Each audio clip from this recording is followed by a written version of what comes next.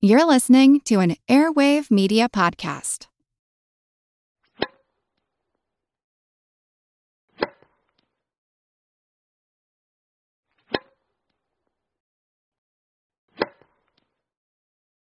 Nothing made President Calvin Coolidge happier than when he looked out his office window and saw his son, Calvin Jr., on the tennis court at the White House.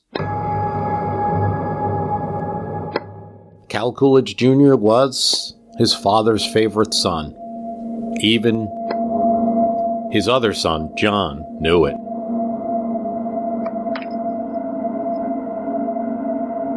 And so it's pretty normal when on the afternoon of June 30th, 1924, Calvin Jr., his older brother John, played several sets of tennis with the two White House doctors.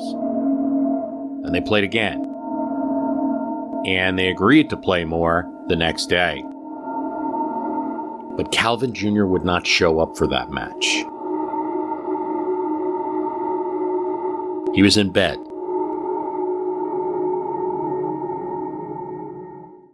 Hello everyone, my name is Wesley Livesey from the History of the Second World War podcast. My podcast is a mostly chronological retelling of the Second World War, starting not with the beginning of the war itself, but almost 2 decades earlier, to try and determine why and how the nations of the world would find themselves in a worldwide conflict just 20 years after the devastation of the First World War. You can find History of the Second World War on all major podcast platforms or at historyofthesecondworldwar.com. Okay, before we begin, a couple of things. Help support the program. Subscribe to us on Apple Podcast if you're listening there. Write a review on Apple Podcast, Overcast, CastBox, Podcast Addict.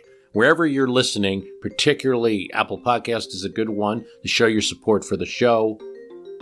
Follow us on Twitter at myhist, MYHIST. And if you're so inclined, we have a Patreon, patreon.com/MHCBUYP, where you can financially support the program.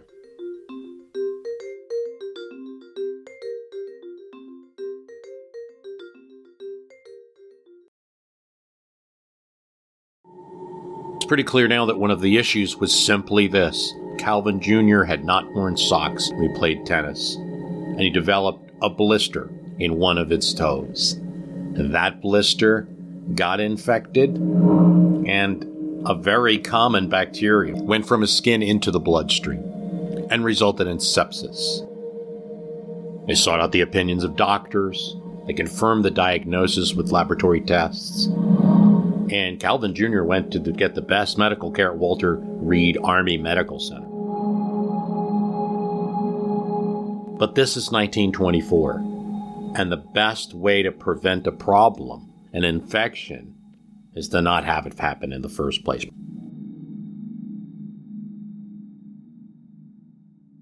was 16 years old. Coolidge tried to fulfill his duties while worrying about his son. And the president seemed to be in shock, going from the White House to Calvin Jr.'s sickbed. July 4th, 1924. It was the nation's 148th birthday. President Coolidge's 52nd birthday. There's no celebration. Calvin is very sick, the president wrote, so this is not a happy day for me. Of course, he has all that medical science can give him, but he may have a long sickness. Then again, he might be better in a few days. That's how little medical knowledge was. And the difficult thing about this time period we're talking about, it is 4 years from the discovery of penicillin and really 16 years from penicillin being available in any way beyond research. It was soon clear that despite the hopes of the president, Cal Jr. was not getting better. President Coolidge repeatedly pressed a locket into his son's hand till he fell into a coma and could no longer grip it. It contained a photograph of the president's mother and a lock of her hair. When President Coolidge was 12, Victoria Coolidge, then 39, died of tuberculosis at their house in Plymouth Notch, Vermont. "Mother wants to see you before she dies," his father, John Coolidge, said. Brought in also Calvin Coolidge's younger sister, Abby. And his father simply said, "Hurry now, and remember, no crying. Not now, Calvin. You're almost a man." Calvin Coolidge would write in his own autobiography, "The greatest grief that can come to a boy came to me. Life was never to seem the same again." His mother died, and 5 years later, Abby, his sister, whom Calvin was especially close to, also died, probably of appendicitis. There was little that the Coolidges could do with the medicine of that day. Calvin Coolidge Jr. died. Coolidge would wear a black armband for weeks. One friend of the president finds him sobbing at his desk, muttering, "I just can't believe what has happened. I just can't believe what has happened." True tragedy. And the words of Coolidge himself later, he didn't shy away from mentioning it, and he wrote it up in a way that it's hard not to tear up just reading his words about it. That's David Priess, and David Priess is the author of How to Get Rid of a President, History's Guide to Removing Unpopular, Unable, or Unfit Chief Executives. No one got rid of Calvin Coolidge. No one would have thought of it. But as Priess discusses in his book, Calvin Coolidge met certain conditions that really made him unable, perhaps, make him unable to do his job for at least a few months, and it may have had a larger impact on his presidency. It struck him deeply, and although there's some historical disagreement about how much it affected his presidency, and I think reasonable people can disagree on that, it certainly seems to have affected him personally quite deeply and had at least some effect on the way he governed after that. Priess is publisher of Lawfare, chief operating officer of the Lawfare Institute, and co-host of the Chatter podcast. He also works as a visiting professor at George Mason University. He's also a big fan of My History Can Beat Up Your Politics. He's been on the show now. This is his fourth. Oh, that might be a record. And look, he wasn't the first president to lose a family member while in office. Others have too. Abraham Lincoln perhaps being the most famous because it happened during the Civil War. But for Calvin Coolidge, when, as you mentioned, he is lesser known, he's not in that pantheon like a Lincoln, people will just resort to the stories about Coolidge giving little witty answers to the press and running the 1920s economy, and they brush over the fact that there is a real tragic human story here.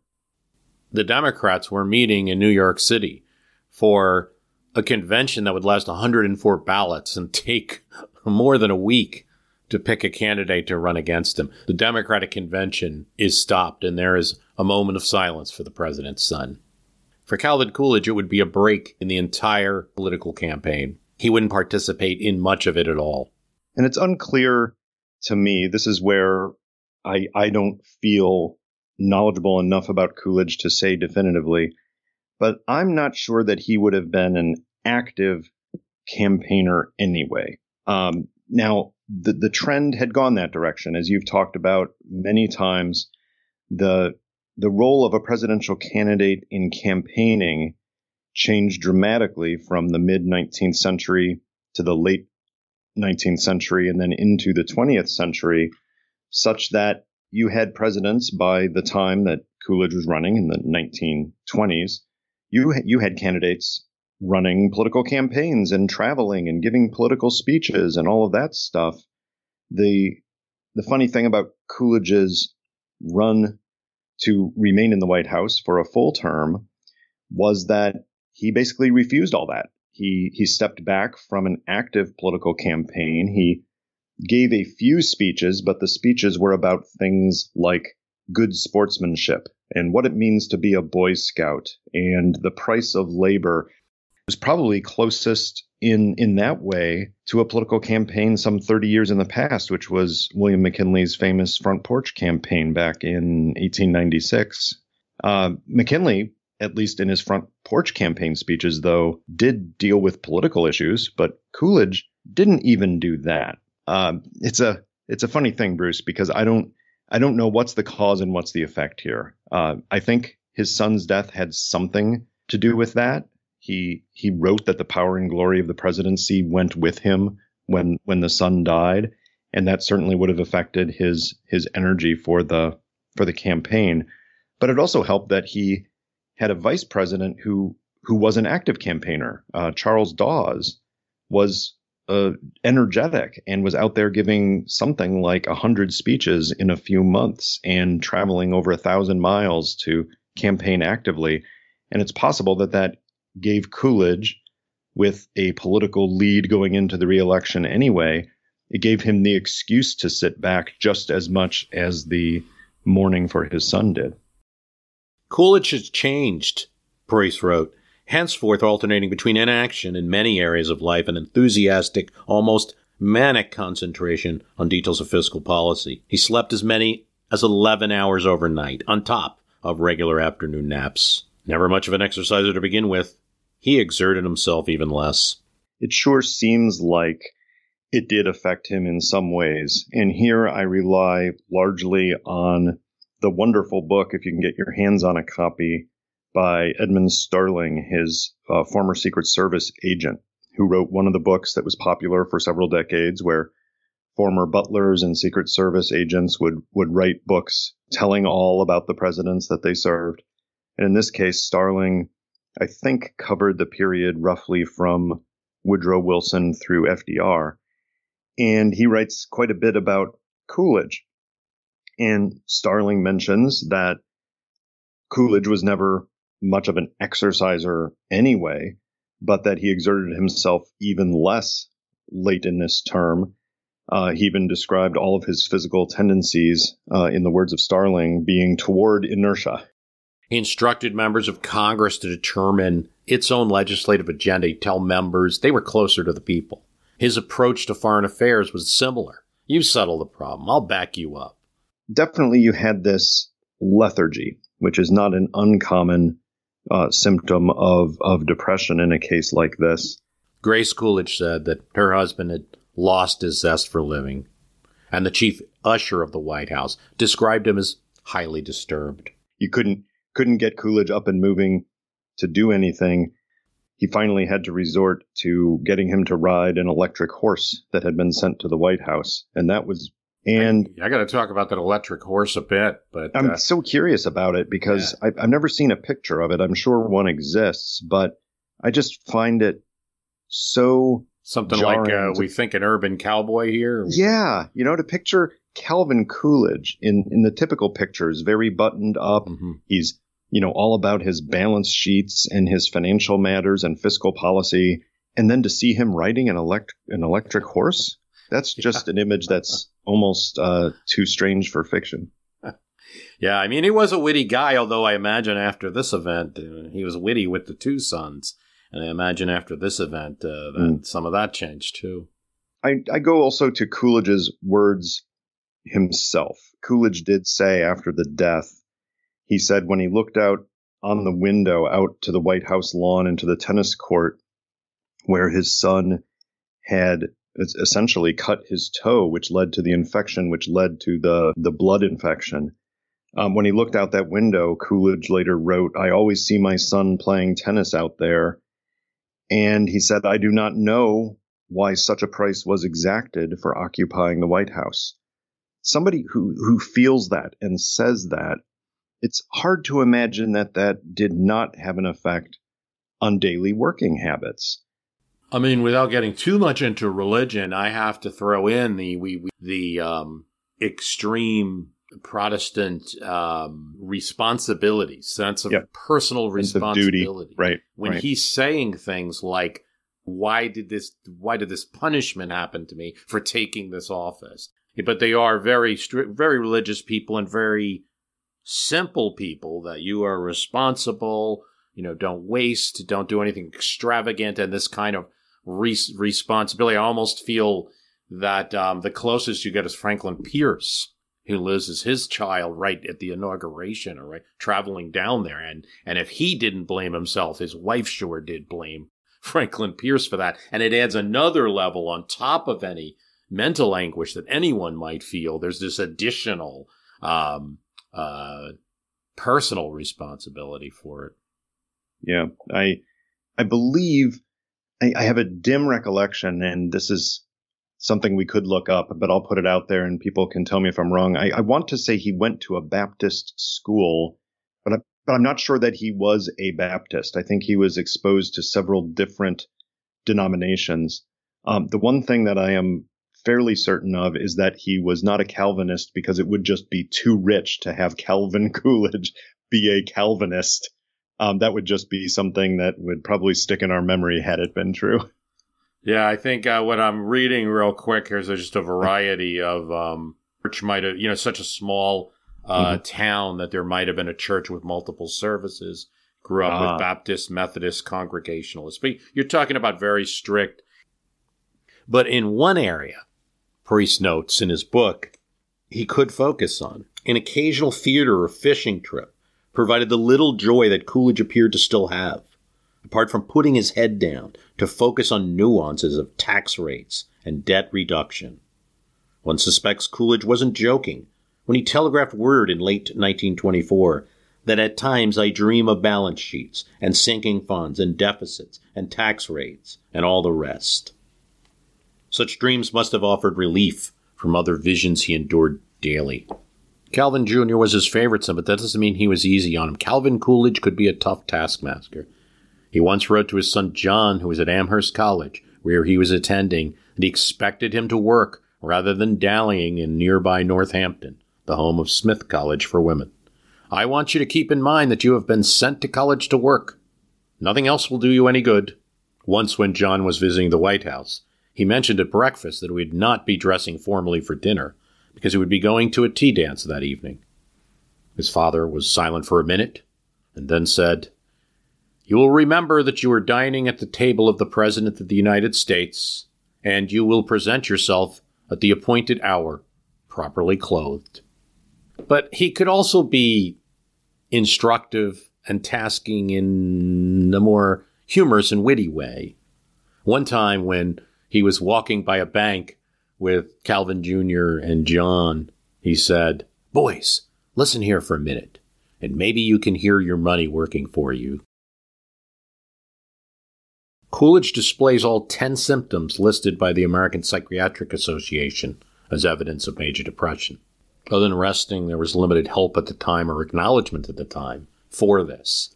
When we think about Calvin Coolidge at all, we're thinking about, this is the guy that said America's business is business, right? Pro-business president, didn't do much about stock market speculation, and was particularly silent.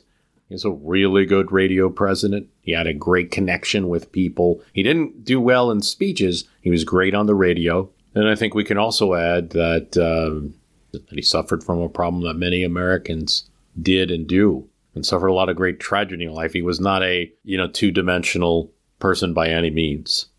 We talked to David Priess about this. Now, he didn't stop doing the job entirely, but frankly, that's not how depression works. I remember coming across this journal article from a medical journal. I believe it was the Journal of Nervous and Mental Disease back from 2006. And there was a triumvirate of scholars who looked at the biographical sources available regarding U.S. presidents and possible mental illness all the way from the late 18th century up into the 1970s. And that's hard to do because, sources aren't great about things like this. And there's a lot of assumptions that absolutely need to be made. But they actually found in their look at the symptoms from these secondary sources, they found that there were quite a few presidents, perhaps more than a quarter of all presidents, met some established criteria for one or more psychiatric disorders, with depression by far standing out as the most common. And yet we don't have story after story of presidents simply neglecting the job. That's not how depression works. They still can get the job done. But was Coolidge a different person in his own mind after the death of his son? It certainly seems like it.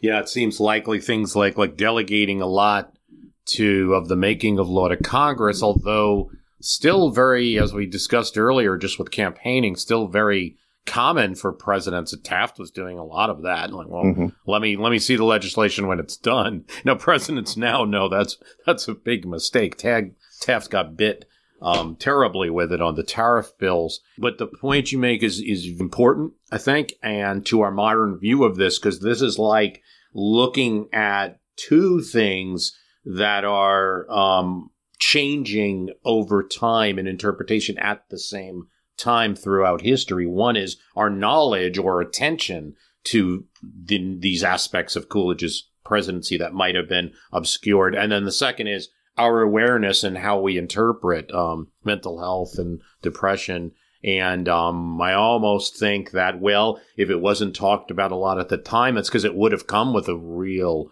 negative stigma. And then even in modern times, even in relatively 80s or 90s, I could see it coming with questions of, why didn't he step down? Why didn't Dawes take over? And now I think there's especially given what you just said, it seems like, well, you know what? There might even be something about the condition that helps with a very unique job, the presidency, where basically I think a lot of people might just not be able to handle it. You've almost have to have some kind of different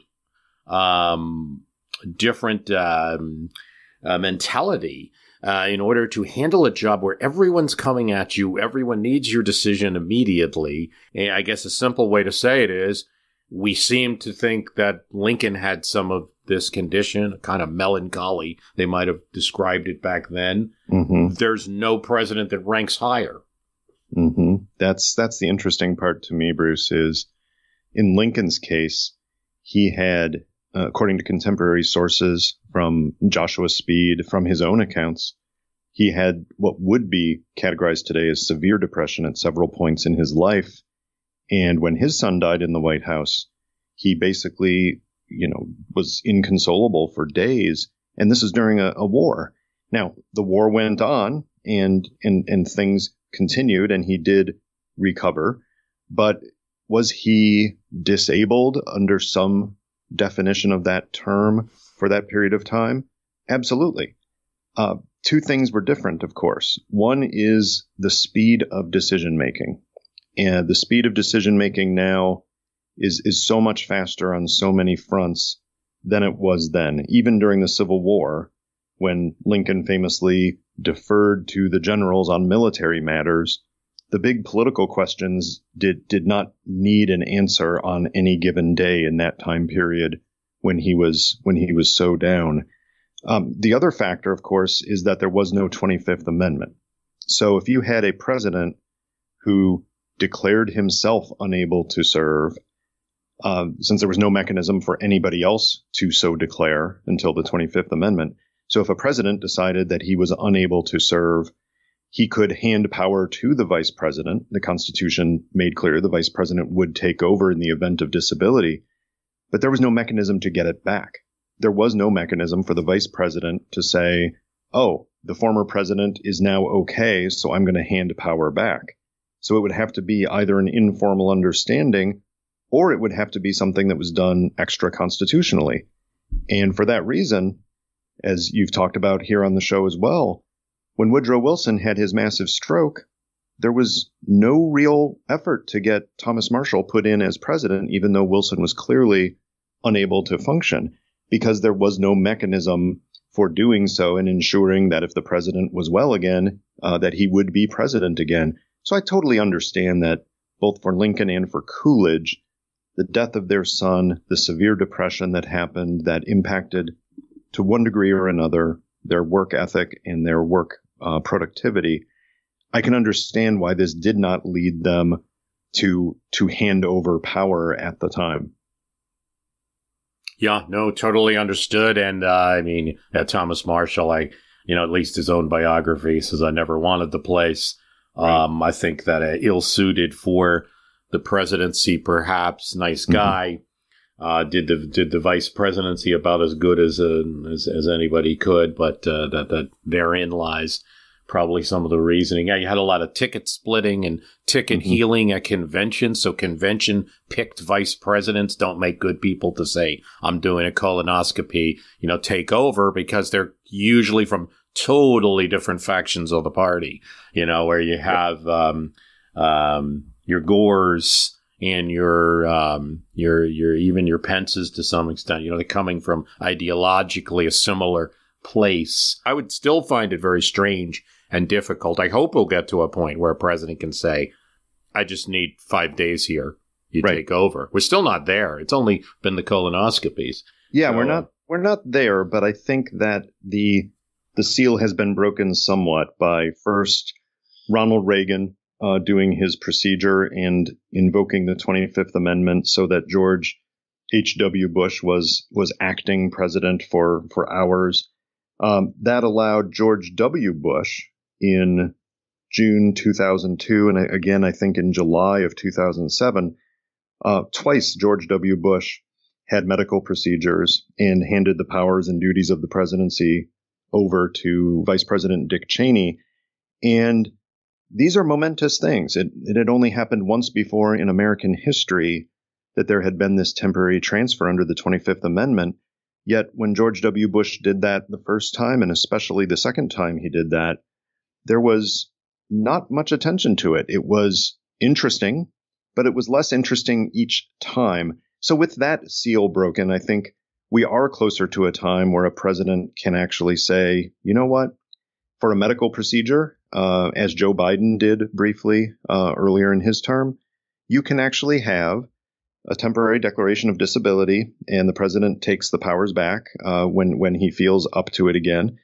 And that being only for medical procedures is the norm now, but that was a new norm. That didn't happen before. And I could see that being expanded to other reasons should events warrant. Hello, everyone. My name is Wesley Livesey from the History of the Second World War podcast. My podcast is a mostly chronological retelling of the Second World War, starting not with the beginning of the war itself, but almost 2 decades earlier, to try and determine why and how the nations of the world would find themselves in a worldwide conflict just 20 years after the devastation of the First World War. You can find History of the Second World War on all major podcast platforms or at historyofthesecondworldwar.com. On August 27, 1928, 15 nations signed the Kellogg-Briand Pact. And what it does, essentially, is end war.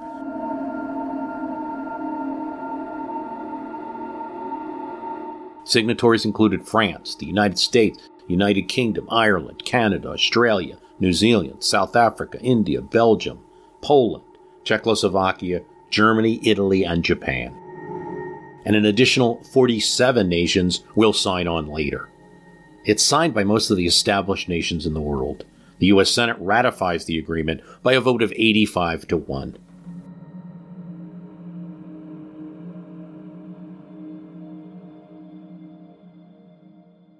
It is true that Kellogg-Briand did not bring an end to war. In fact, in 1931, when the Japanese invade Manchuria, the League of Nations, or any nation, the United States, is unable to take any action to enforce anything against Japan. It's seen as an accomplishment for the Coolidge administration and for Frank Kellogg, the Secretary of State. Therefore, it has to be seen in the light. And as we discussed with David, there's all kind of interpretations of Kellogg-Briand. Like, why during the Coolidge administration, this kind of like straight cucumber guy is like passing this idealistic bill? Right? It seems more like Wilson or FDR or Kennedy or someone like that would do a bill like that. Not Coolidge. But there's all kind of interpretations. You have a real split. Either he did this because he was careless. That's kind of a silly bill. He did this because he was idealistic after his son's death, or somewhere in between. He did this and he made some changes to it before he did, like any president would. Yeah, it's easy to point to discrete events after the death of his son and play that historical guessing game. How much did it really affect his view of the Kellogg-Briand Pact and the idea of outlawing war? Hard to say. He did not did not reveal much afterwards about his deep inner thinking and how it may have changed because of that episode with his son. Nonetheless, he signs Kellogg-Briand.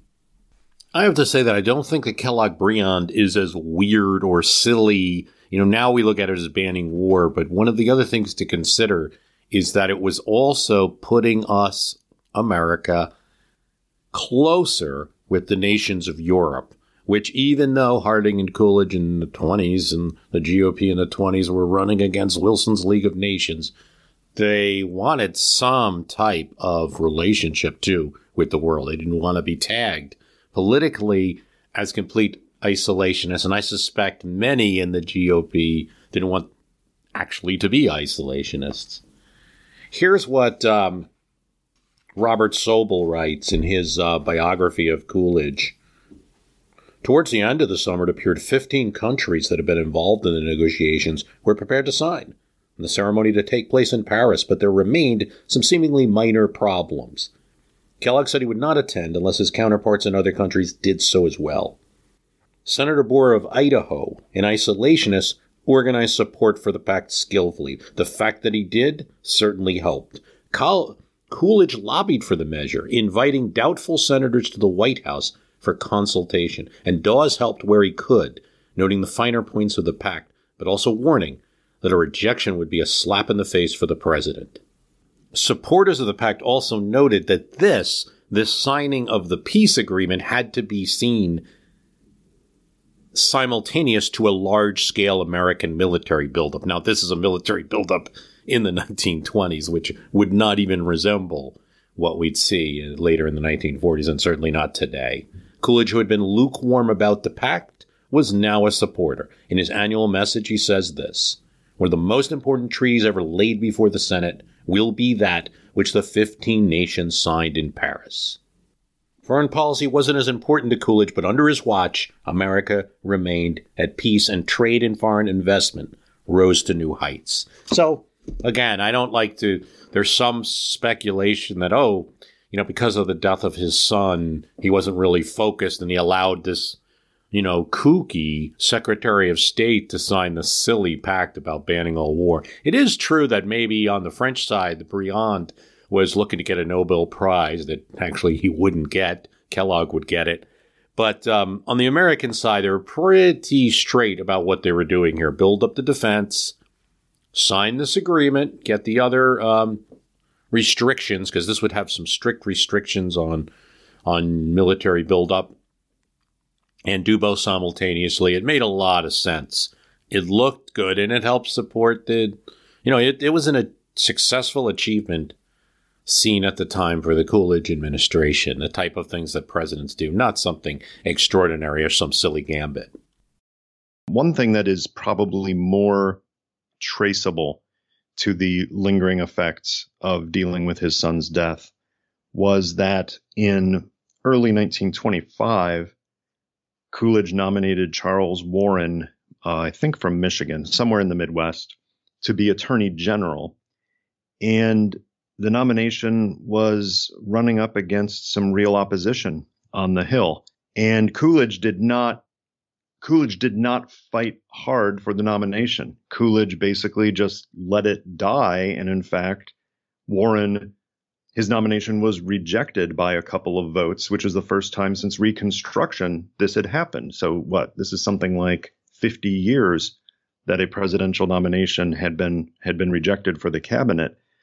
That one, I think you can probably put some weight on the fact that Coolidge just didn't feel up to fighting for it, because he had been up to fighting for things that he felt strongly in before that. And this is a case where he simply didn't, and it led to something that was quite shocking at the time, which is the Senate rejecting a cabinet nominee. That didn't happen much. That one I place more weight on than the Kellogg-Briand Pact, which had a whole lot more going on and a whole lot more inputs than that.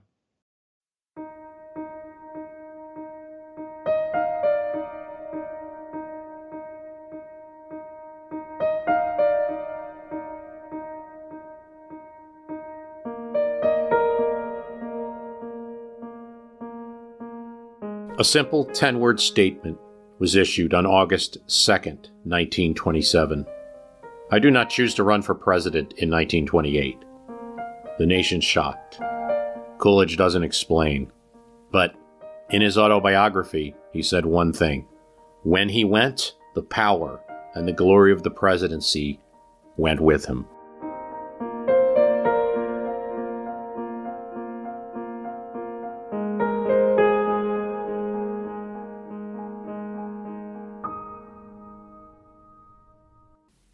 He wasn't a very active former president either. He didn't meet with many members of Congress that some would. He had clerks deliver his message. He would write a few letters attacking the New Deal. He was just 61 when he died of a heart attack in 1933. I feel I no longer fit in with these times, he wrote to a friend. I read an article from Alan Schwartz, a professor of medicine, Division of Nephrology and Hypertension at Drexel University College of Medicine, who does indicate that depression has been linked with cardiovascular disorders. They may not take prescribed medicines, or they may use substances, drugs, alcohol, sleep poorly, not get enough exercise. But it also leads to chemical changes that could harm the heart. So I want to talk a bit about Calvin Coolidge, his presidency, what David and I have been discussing. And I think the context for this is that there's been a bit of a revaluation of Calvin Coolidge, and that's particularly coming from the conservative side, from historians of that ilk. And I think it's best to look at what they have to say and put it in context and do it justice. Because Emily Shales, I think, is probably the historian that's really on this the most, but there are others. And you have a couple of themes. One is, okay, he accomplished a lowering of the tax rate from where it was, a lowering of the budget deficit from where it was. No president would reduce the budget as much as he. I've seen also the argument that he's the only president to limit the power of the presidency itself. Everyone else wanted to expand it. Okay, we'll take that in. That lynchings and Ku Klux Klan membership decreased during his presidency. The Kellogg-Briand Pact that we already mentioned, tax reduction in his last year. And something else that I think if it was a different president, if it was FDR, it might get more attention. That's in 1924. The U.S. Congress passes the Indian Citizenship Act, which means that Native Americans are now citizens of the United States. Previously, it had been if you served in the World War, they might have granted you citizenship. If you were a woman married to a man who was not Native American, they might grant you citizenship, but not uniform. The Dawes Act really treated Native Americans as wards of the state, giving them allotments. So it was a move away from the concept of Indian nations, tribal nations that the government was negotiating with, which in and of itself had a lot of corruption there, who the government was deciding to recognize as Native American, to a very poor system of allotments, to a deprivation of Native American culture, to finally under Coolidge, the granting of citizenship. It did not, unfortunately, convey the right to vote that would come by the 40s because states controlled elections and still put limitations on. By the end of the 1940s, all states in the Union allowed Native Americans to vote. But this bill passed during the Coolidge administration is going to pave the way for more improvements in the 1930s, a Reorganization Act, taking away some of the bad aspects of the Dawes Plan, and just to give politicians a little fear of God, nothing like giving votes to people to give them influence over their lives. But again, I see it as something, if that had passed during Franklin Roosevelt or Wilson, it's something you might have heard more about it. But Coolidge kind of there was no action during his presidency. And that's true. But he did take actions, and even to our discussion of whether he was active or not, his veto of the McNary bill, which his vice president even supported, and many Republicans supported. McNary was a Republican, future vice presidential candidate in the Republican Party, to help farmers, shows that he's very active in politics, but because that activity is perhaps in the negative form, in other words, not passing legislation was more of a priority for him, it doesn't get celebrated as much. And I think that's something that you need to acknowledge. Coolidge had, on several occasions, spoke supportively about African Americans, particularly African American veterans of the World War, spoke out against lynching. He was not able, and he would have wanted to, been able to pass an anti-lynching bill during his presidency. It was blocked in Congress. As authors have noted, Ku Klux Klan membership, lynchings, both go down during Coolidge's presidency. Here, I think, though, historians saying this are not able to connect the dots in terms of agency on the part of Coolidge. Did he cause that? And I don't think that that's directly the result of him. Ku Klux Klan membership was going down because it had, first of all, it had surged previously, and there's a little element of what goes up must come down, but also there were more attacks on this organization. I wouldn't say I believe that Coolidge could be rightly criticized for missing an opportunity in 1924 during that campaign for attacking the Klan, where his opponent, John W. Davis, did, where his vice president did, at least on a couple occasions. All of this is to say that there wasn't any specific legislation to stop lynching, so there was cultural effects going on. Virginia passes a law during this time. Texas had already passed a law. Ohio had already passed a law. State laws are starting to crack down on illegal, unlawful lynchings. It's hard to attribute that to Coolidge. I think it's just a factor that happened in the culture during the time that he's president. But I also want to talk a bit, and for someone that has, some inklings, considering myself more on the left of things often, it is sometimes useful to at least hear out what people are saying, right? And not to just dismiss things out of hand. So when we hear some historians now saying one of the great things about Coolidge is that he was able to limit the power of the presidency and to sometimes do nothing when doing nothing was the right thing. And while I don't know if I completely agree, considering the enormity of the economic disaster that was about to happen, it's hard not to assign some level of blame for the president before, because it happens in Hoover's first year. So was something going on that could have been seen, that could have been managed better? We don't know, and there was definitely those questions raised at the time. But I do think there's some merit behind the idea that being president isn't always about doing stuff. We just give the president a report card now. It's like weekly, like, what did the president do? What did the president do? And we're so tied into seeing action from that White House that sometimes the power of the presidency is also in what you don't do. But certainly Silent Cal was popular for being Silent Cal, for being the way that he was during the time that he was in. He was not a zombie as a result of his condition. The vetoes show that. His impact on legislation, on adding or subtracting things, show that. He may not have been as super fastidious as he had been previous to that. Besides what we discussed here, anything else you think that's important on this topic? Yeah, and a couple of other perhaps minor historical data points, but that's kind of what we obsess on, isn't it? Sure. So one was the fact that Coolidge, if nothing else, was diligent with his personal matters, especially financial matters. He was somebody who met obligations promptly as a matter of principle. And yet, when he received the undertaker's bill for his son's death in July, he ignored it for 3 whole months. And that's very uncharacteristic of him. Yes, that's a different kind of obligation. But the very fact that he would do this, and he had never done something like that before, is interesting. The second one are the words of Charles Dawes himself. So at the time that his son was very sick, the president did dine with his vice president, and Dawes himself had had tragedy. His son had drowned in something like 1912 or 1913 when he was about 21 years old. So he understood at some level what Coolidge was struggling with young Calvin's illness. But in Dawes' account later, he reported that at that dinner, that Coolidge had lost all interest in the conversation uncharacteristically, and the dinner ended early.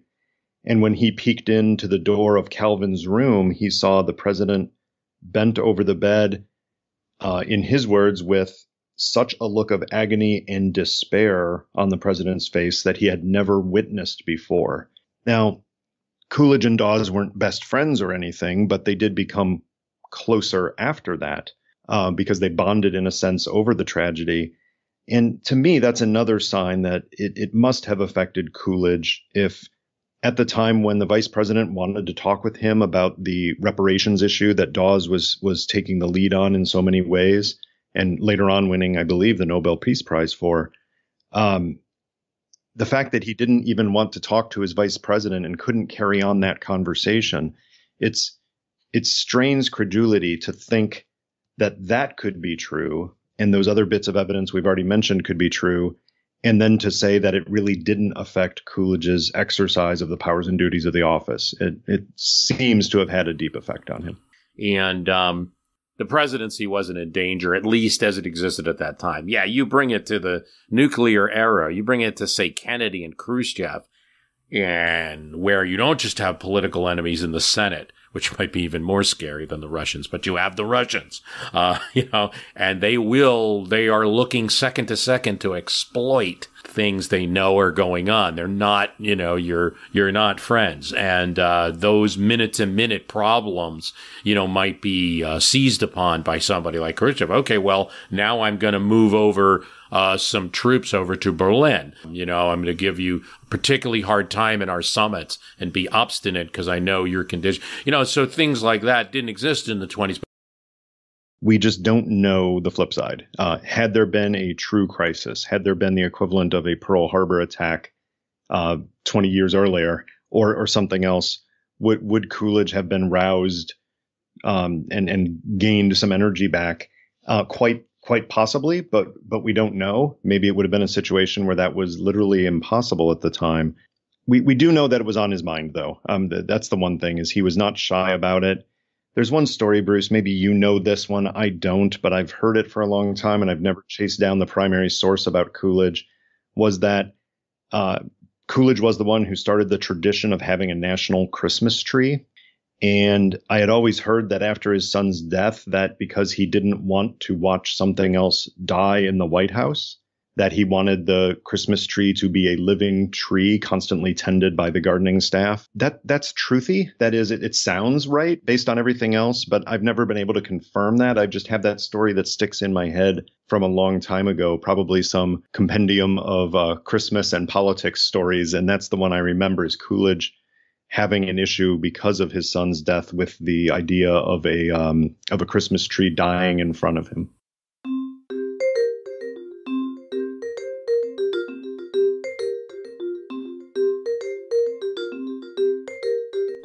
I did try to track down that story that David was talking about, and I just can't say conclusively yes or no whether it's true that the reason that there's a live tree in the ceremonies is because of Coolidge and his son. What we do know is that the first White House Christmas tree starts in 1923, and it's on the ellipse.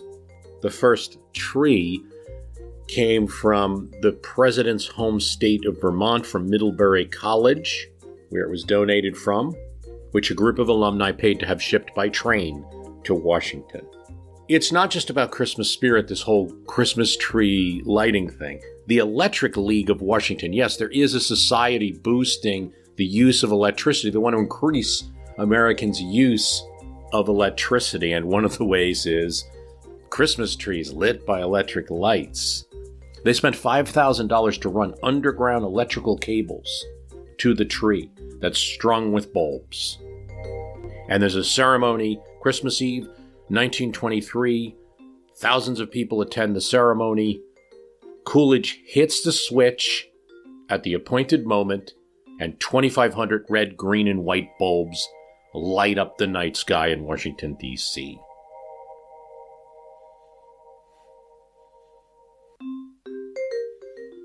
But there's no guarantee that we're going to do this again. So it's not like Coolidge is starting immediately something that is going to happen again and again. And one of the things the president of the Electric Society says, he really wants Coolidge to do it again. He writes to his daughter, if you can get the president of the United States to do something 2 years in succession, he will always do it.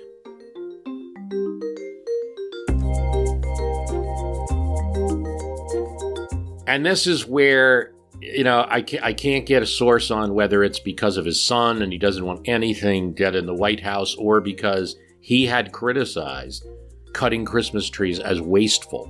Coolidge did. So how to persuade him, let's do a live tree.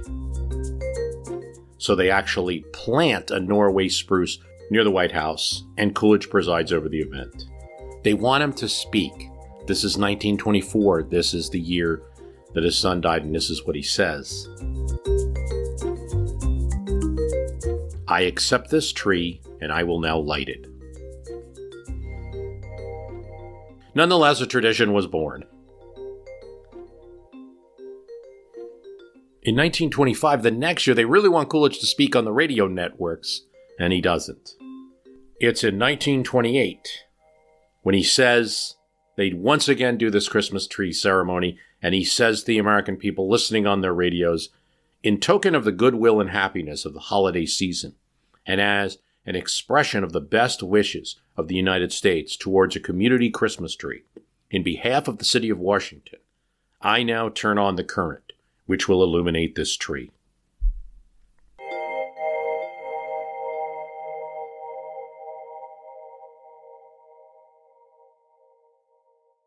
Hey, we'll talk a bit about this podcast, this Chatter podcast. Oh, sure. So one of the things I do, other than enjoying, talking to you about presidential history and writing books and things, is I'm the publisher of Lawfare, which is a national security information and analysis website and family of podcasts.